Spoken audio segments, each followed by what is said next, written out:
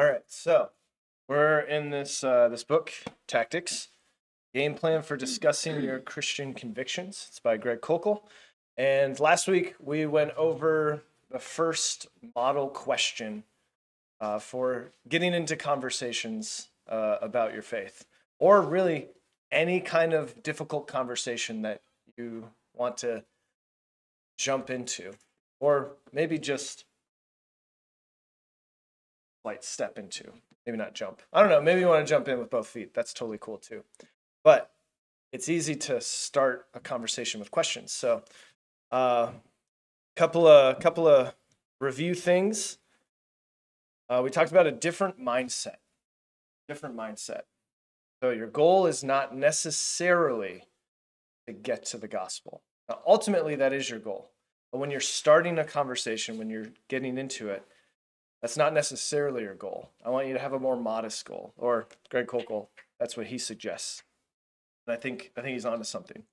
Your goal is to learn and to see where the conversation goes. You have no idea where this person is at spiritually. You have no idea. You don't have enough information. You could share the gospel, but maybe the soil isn't ready to receive it. So asking some questions, seeing where the person is, you get into a more productive conversation. It's a minimalist approach. So here's what you should think. I'm going to take one step, and I'm going to reassess the whole situation. And by taking one step, I mean I'm going to ask a question, see what comes back. You're going to get a bunch back, and you're going to go, this person seemed like they're maybe open for this conversation, maybe not. Maybe they're just shutting me down really hard, or maybe they're curious. Maybe they're asking more questions. Maybe they want to get into it. That's you're gaining information as you're asking questions. So what you should be thinking is, I'm going to take one step and then reassess. I teach this in our rescue scenarios at work. So if somebody ends up on the climbing wall, they're 45 feet up in the air and they're not attached to anything. Oh, I wish you wouldn't have got yourself in that situation. This is your emergency, not my emergency, but I'm here to help. So what am I going to do? Well, I'm going to stop and see what kind of stuff do I have. Well, if I'm going to go up there, I'm going to need a belayer. So I need to go grab a belayer. Oh, I need equipment. I need to go grab, the equipment that I need to do the whole rescue thing. Cool. Like, I'm taking a step, reassessing what I've got, and it's like, cool, I'm on the wall, I'm going up. Oh, I don't want to be directly underneath them. If they let go of the wall, they're going to land on my head and then probably kill me. So I'm going to climb over here and then climb over and then do the thing that I need to rescue them. Oh, man. Hey, you know what? Front row. There you go. That's right. Here we go. Getting comfy. Very good. Welcome. But the whole time, as I'm going up, maybe I can't reach the next hold to get to them. I need to reassess what I'm doing. Did I climb up this side and I have to swing over? Well, if I swing over and knock them off the wall, that's going to be bad. Like, I need to reassess every moment that I make a choice. Every time you ask a question in one of these conversations, that's a choice, and that's a time to reassess the situation. So that's all you need to worry about, is what's the next step. Because the Holy Spirit's there working as well. And you're just showing up to see what the Holy Spirit's going to do with what you're doing. So it's your task to get into these conversations, but it's God's responsibility to change the heart, not your responsibility to change anyone's heart.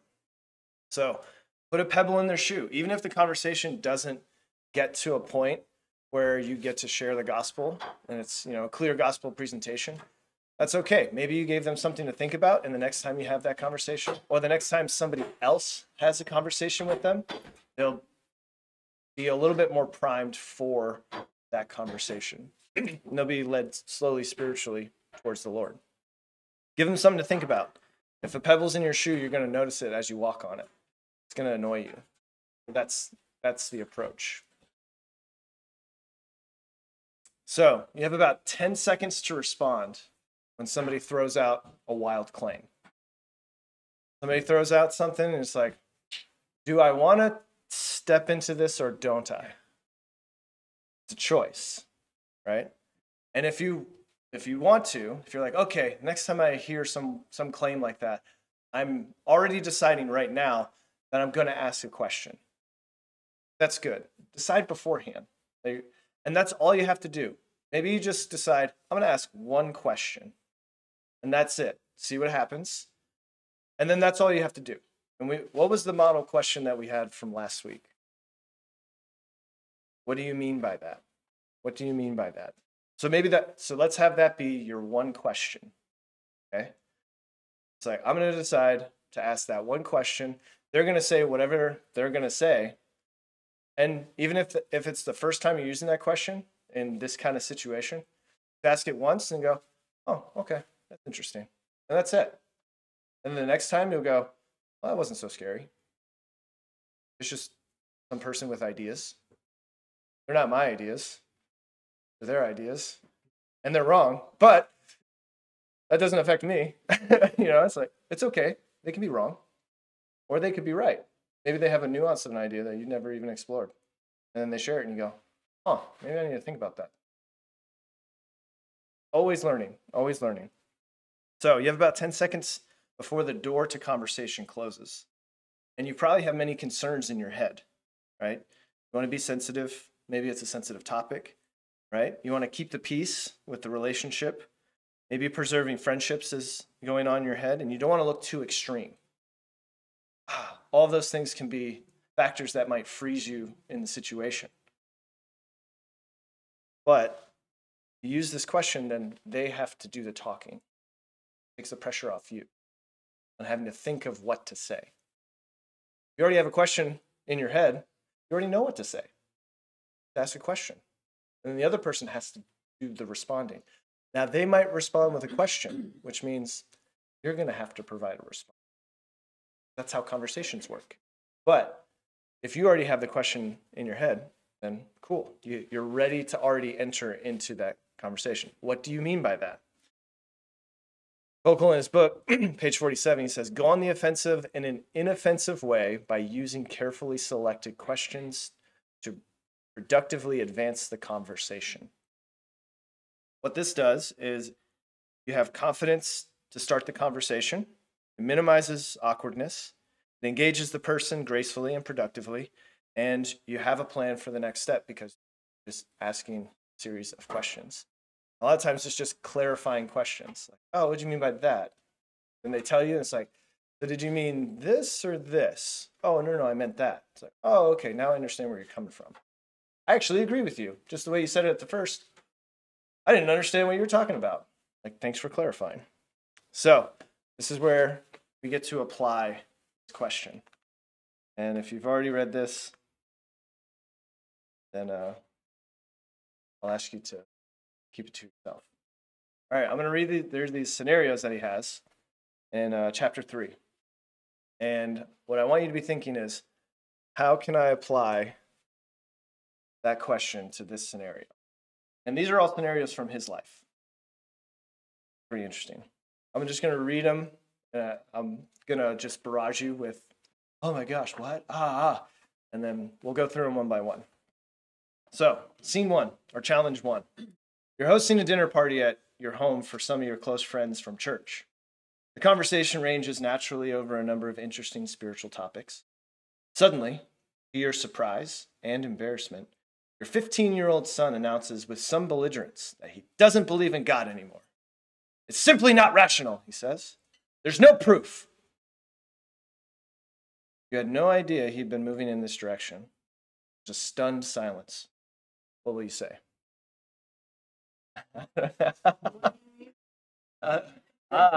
Hold on. So, but we got to fill in the blank. What is that? So hang on to that question, right? Like, so that is points to something else. So we'll get scene 2. You're out of your mind. So notice that wasn't a question. Neither of those were questions. Those are you? There you go. Forming a question. There you go.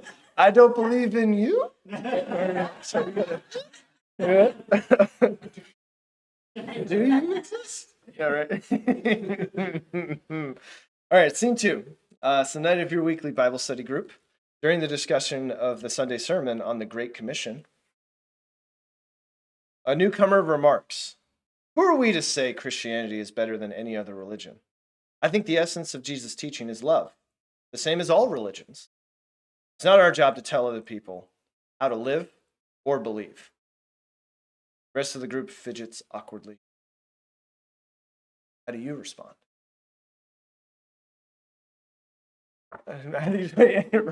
Just go over the Great Commission again, right? Did you miss this? Like, this is what Jesus said. What do you think? Okay. Yes. Yes. Hang on to that. That's good. All right. Scene 3. You're riding the university shuttle with a friend who notices a Bible in your backpack. "I've read the Bible before," he says. "It's got some interesting stories, but people take it too seriously. It's only written by men, after all. Men make mistakes." You try to recall the points your pastor made a few weeks ago, or a few weeks earlier, about the Bible's inspiration, but come up empty-handed. Okay. Scene 4. You're sitting at a car dealer watching TV and waiting with other customers for your car to be serviced. A television news program highlights religious groups trying to influence important moral legislation. Christians. The person next to you says, "Haven't these people ever heard of the separation of church and state? Those Christians are always trying to force their views on everyone else. You can't legislate morality. Why don't they just leave the rest of us alone?" Other people are listening. You don't want to create a scene, but you feel you must say something. What's your next move? So those are the All right, what'd you say? Oh, you said. We can't legislate morality. Yeah. So a quick stab. Yeah, just real quick. Yeah. I mean, maybe in the arm. In the arm. You know, flesh wound. Not too bad. Yeah. It's fine because you can't legislate morality. Right. Yeah. There's nothing. Yeah. Is murder moral? I don't know. Is there legislation against murder? Right. That's, attempted murder? You'd have to prove motive. It's just When you're it's just assault. sticking their arm, I'm not trying. No intent. Right. The vital organs in the arm. Yeah. I just want to watch you bleed. All right. So here's the first. Here's a like summation or the important part or what the person said. Okay. So here it is. The son says he doesn't believe in God anymore. It's simply not rational. There's no proof. You had no idea he's moving that direction. What do you say? So notice there's a couple of claims here. Making a claim. So if you were to ask, what do you mean by, what would you fill in the blank with the word that? What are you going to point to? What do you mean by no proof? Not rational. Yeah, what do you mean by irrational? So another way to phrase that, the first question, what do you mean by, well, actually, no, by proof. Like, what do you mean by proof? What counts as proof? Because if they go, well, I need scientific proof for God, that's a category error. You can't do a repeatable experiment on God. That's just the wrong category. You can't do that. There's other kinds of proof. There's historical. There's philosophical argument. There's even arguments from Revelation, which is what we have in the Bible. But if none of those count as proof, then you're at a dead end and there's no conversation there. Because what they say counts as proof, they've already selected off a little chunk of human knowledge and then said everything else is irrelevant. There's no conversation there. Now you might be able to point out, hey, you've cut yourself off from all of this information and knowledge and just go, that's the pebble in the shoe that you need. Really? Or ask another, like, are you looking for absolute proof? Like like a, uh, like in geometry, right? Where you have a proof. It necessarily has to be that way. Or are you looking for proof beyond a reasonable doubt? Proof based on the preponderance of evidence? Like, is this the best explanation for all of this evidence? Is that the kind of proof you're looking for? Like, what are you looking for exactly? What counts as proof? And then, wait. And if they go, well, they'll probably get silence for a while. It's like, and then if you go, well, did you mean this? Now, I have all this already prepared, right? I've already given some thought to this. So, like, right now, it's like, oh, yeah, you would ask that in the moment? No, I would probably be in stunned silence for about a few seconds. And then I would be like, oh, do I want to say something? And I'd have to make that choice and then maybe launch a question. But if you're going to say, what do you mean by proof? Another way to phrase that would be, what would count as proof? And you're just trying to get more, because if they give you that answer, then you know where the conversation could go. You could spend a whole bunch of time trying to give proof that doesn't meet their standard, and then it doesn't do anything. If you gather that information, now you know where the conversation can go. What about it's irrational? So what does irrational mean? Or maybe you don't know the definition. What would be an example of something that's irrational?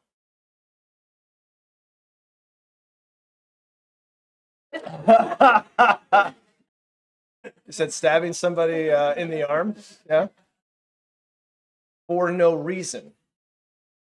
So the idea of something being rational or irrational, something is rational if you can give reasons for it. It's irrational if you have no evidence or no reason for why you believe that, right? It's irrational to believe in leprechauns.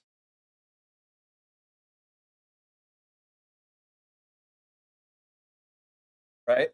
But is God the same as leprechauns?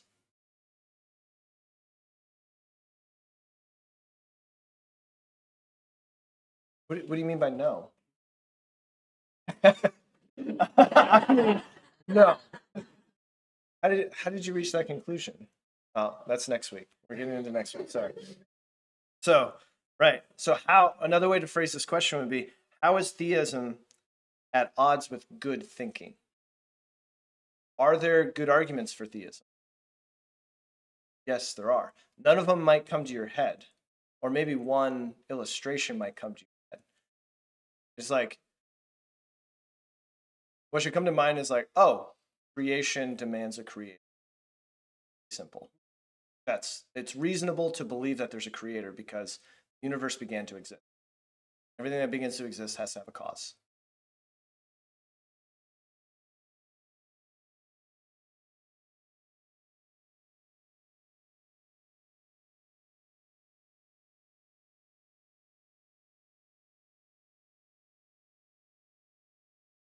Right?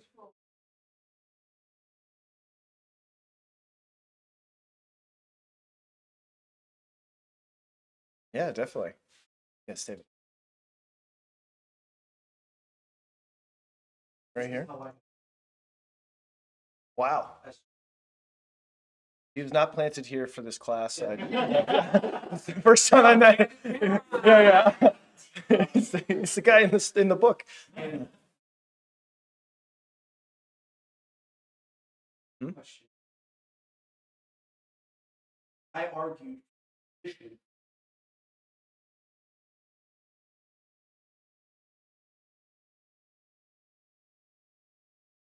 logical position. Sure. If you want.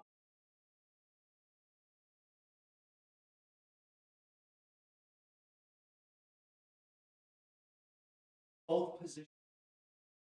Right. Need either position.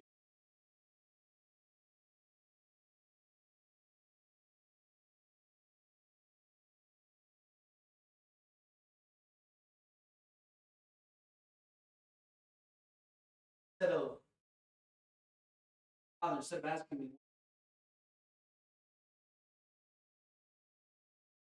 what is the reason?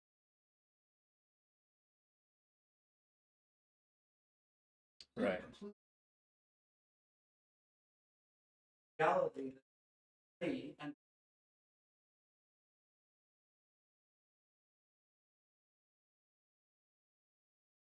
Yep.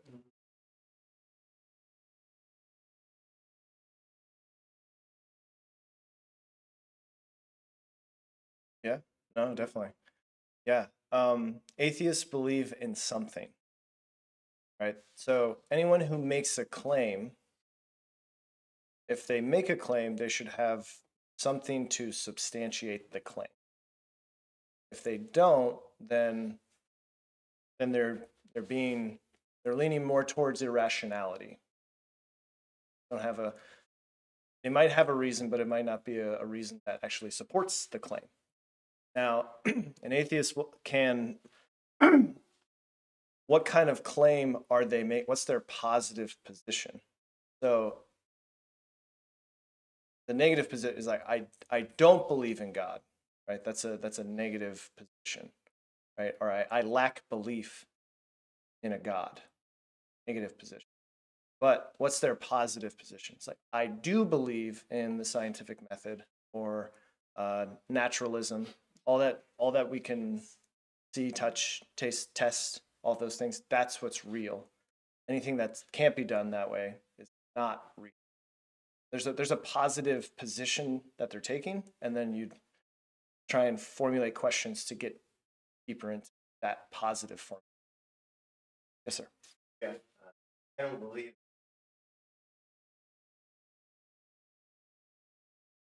quarantine.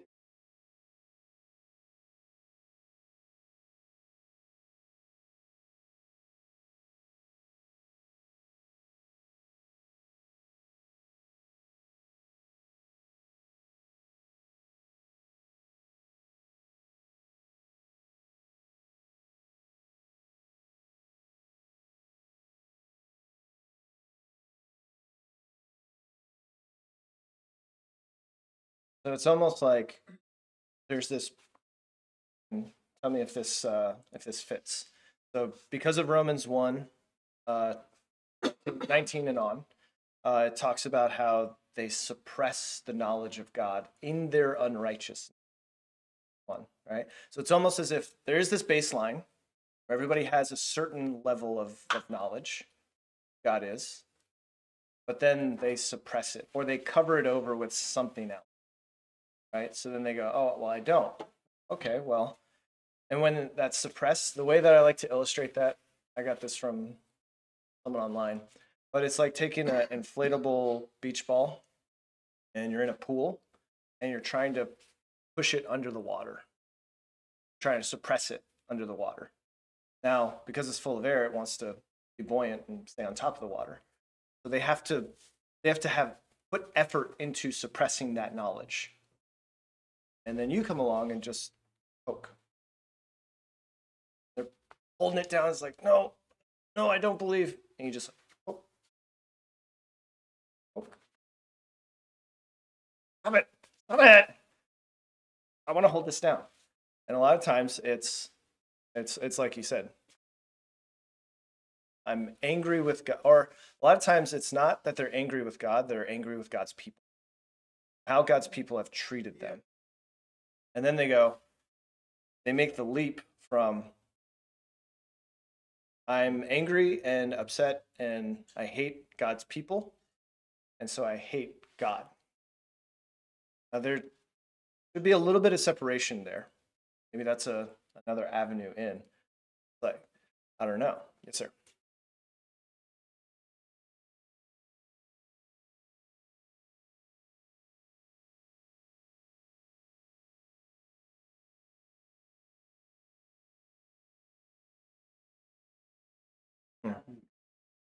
No, you wouldn't. Right, yeah. If they played poorly, like, don't. right. Yep. And you judge a worldview based on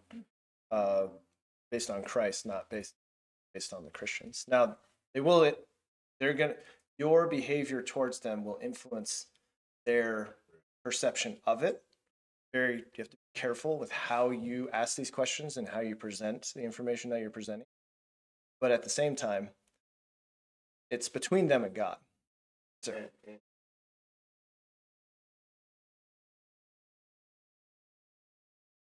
creation.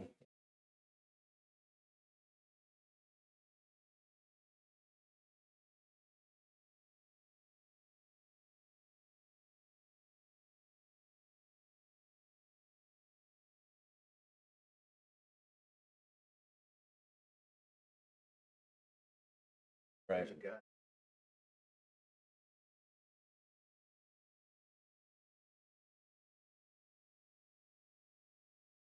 Yeah, it's a step closer, right? Yeah, it's the pebble in the shoe. Pebble in the shoe. Yes, Brooke.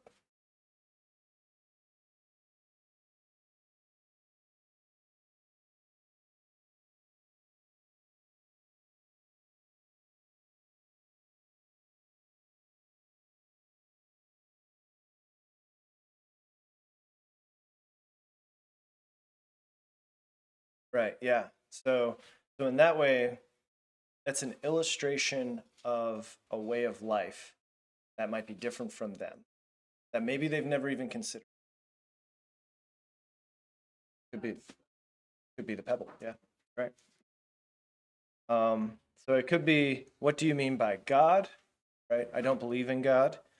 Like, well, what kind of God do you reject?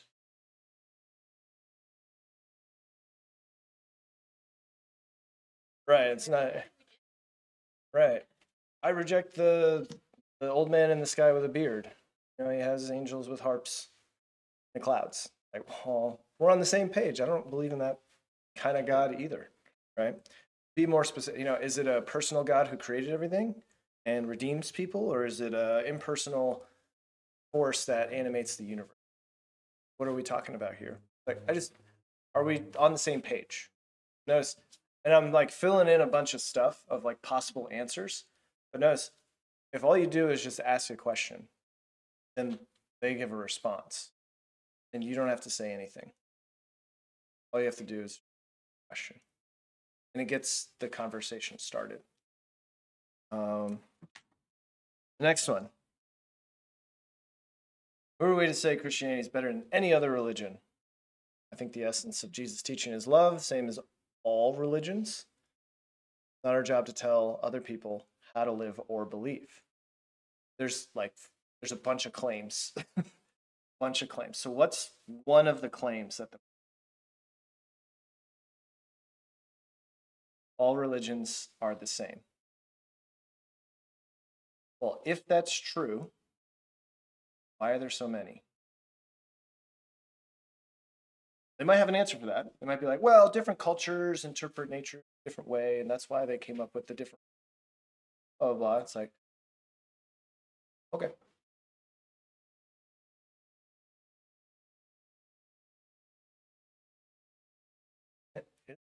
Really? Yeah, is the essence of Jesus teaching love?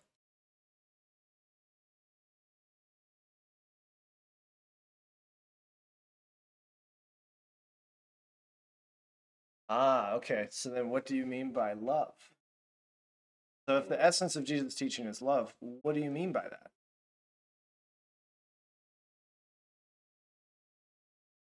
But did Jesus ever talk about judgment? All the time, right? But it could be like, oh, well, you say the essence of Jesus' teaching is love. Where did you learn that? Like, if they're making a claim about Jesus and something that he teaches, where did you get that from? And if they don't have, here's the chapter and verse that I got it from, it's like, oh, you don't know who Jesus is. Okay, I got to take a few steps back, talk about who Jesus is.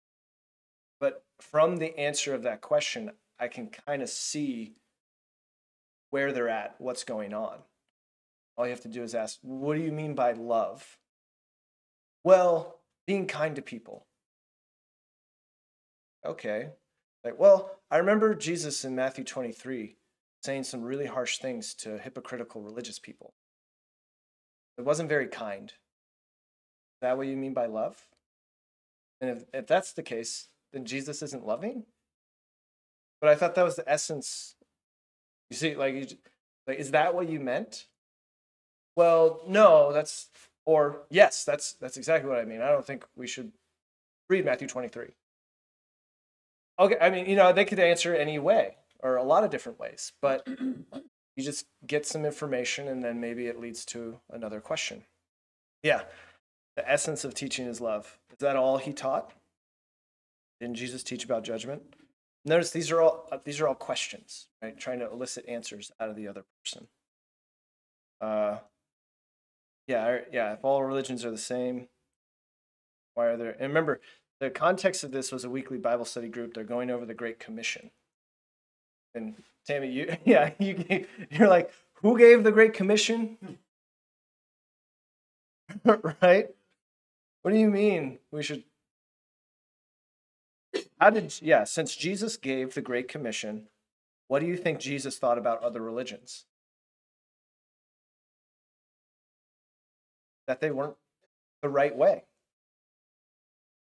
I am the way, the truth, and the life. No man comes to the Father except through me, not me, but Jesus. Right? And then the last one. You guys see the problem with the last statement? Not our job to tell other people how to live or believe.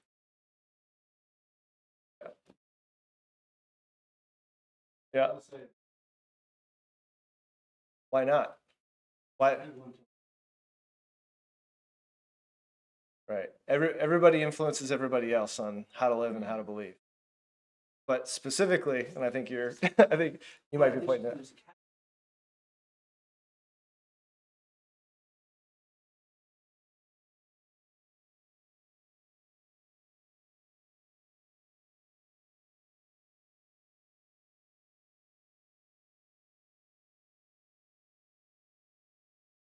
No.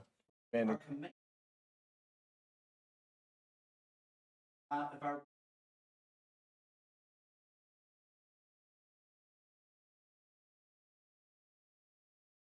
my job is Yeah. Yeah. Here's the gospel. but which I as the witness, I am usurping by a lot of witnesses. Argue people, and when I that position, job, my No. job is to. You're going to choose to do it. Exactly. My job isn't affect, but just Right. So the witnessing conversation has three parties.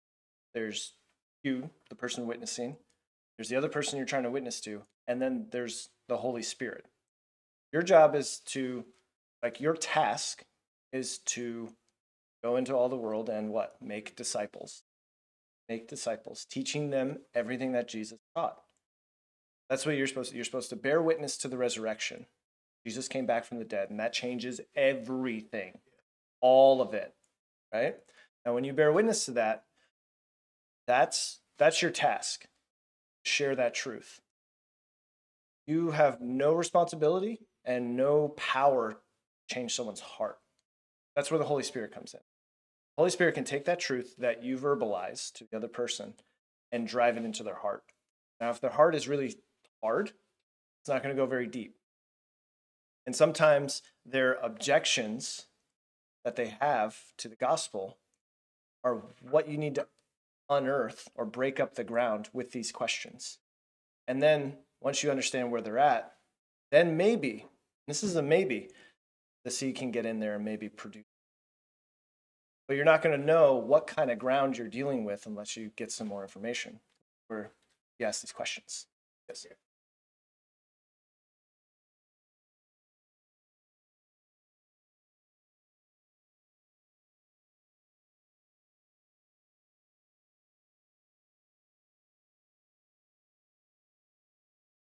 Yeah. Okay.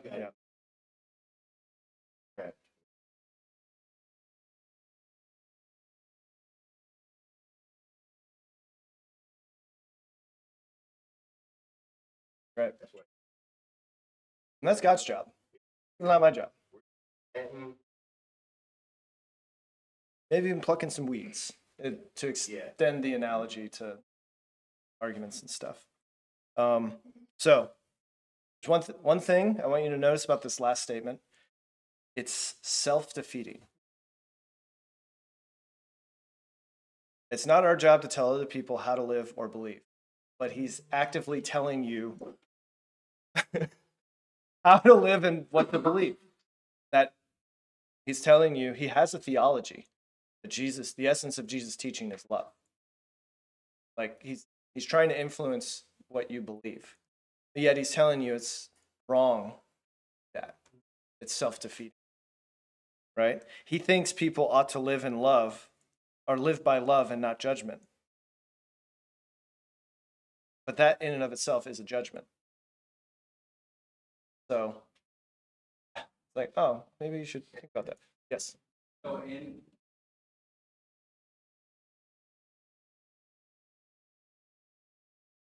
I personally have Right. that attitude.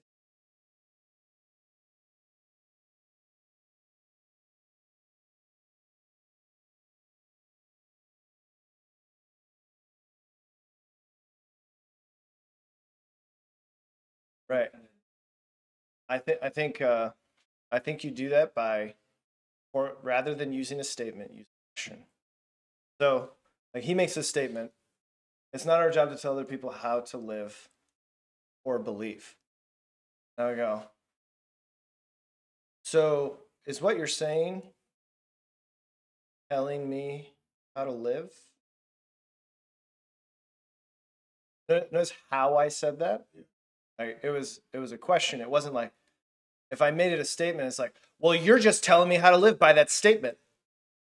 And I put a little English on that on purpose so that way it felt more threatening. But even if you said that statement in a way, like they don't think that for themselves. Like if they already have this wall up, it's going to bounce off the wall. But when you ask a question, then they have to think of a response. Then they have to put that into their own thinking and then come up with a response. But the way you deliver that question really, really matters. So we're gonna have to skip the next two. Maybe we'll do them next week. All right. So here's what we're doing.